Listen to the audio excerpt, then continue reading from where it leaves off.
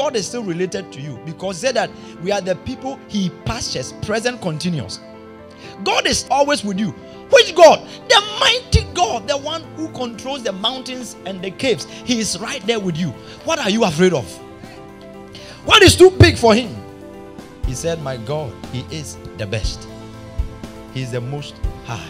He is the high king above the gods.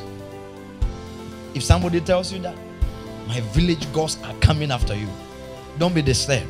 Tell them that you are going to report his or her village gods to the king. By the time they come, the best God will be waiting and say that, what did you come to do to my son?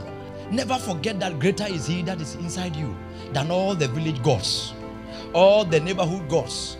They are toys before him because he made them. He said we are his people and the people of his pasture.